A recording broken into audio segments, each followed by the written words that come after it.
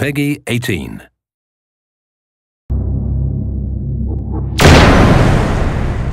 Special operators know. Anticipate correctly, gain a little. Anticipate incorrectly, lose a lot. In the field, your team's reaction time is shortened with advanced information, but sometimes critical intel won't come until after the mission has begun.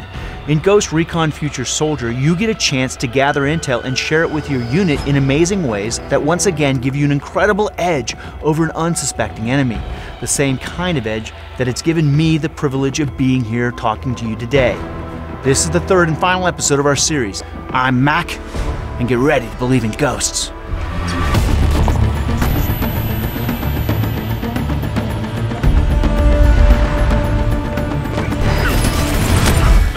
December 20th, 1989.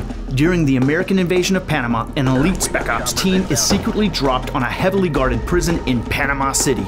Inside, an American hostage is being held by a guard with instructions to shoot if any rescue attempt is made. A single operator from the team rappelled down to the captive's cell from the outside and seized the perfect opportunity when the potential executioner steps out. With this real-time intelligence update, the rest of the team was able to infiltrate the prison and eliminate the guard before he returned to the captive's cell.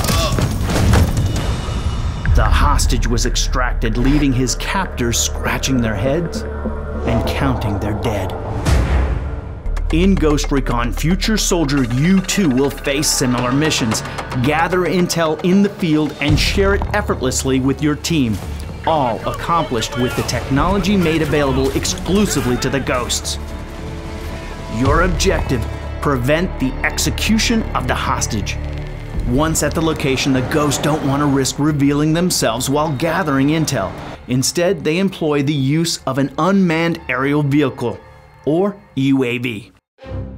Now the operators can get a layout of their surroundings, locate potential threats, and share this vital intel with the rest of the team. Your enemies have no way of knowing they're being watched. The team chooses to avoid this group because it's not always about fighting, it's about winning. What the UAV fails to find is the location of the guard assigned to the hostage. It's time for the ghost to execute what they call data hacking. With the use of a stun grenade, the ghost used non-lethal force to subdue a lone target. Luckily, he was carrying critical information on the location of everyone inside the building. Let's find that guard.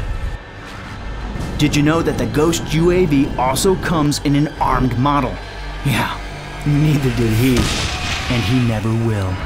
Now the hostage is safe, the same can't be said for his guard.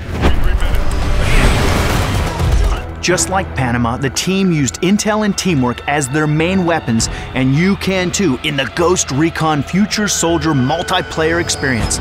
Knowledge is power, and with the aid of the latest technology, you can learn more about your enemies than they know about themselves, and share that knowledge with your teammates online.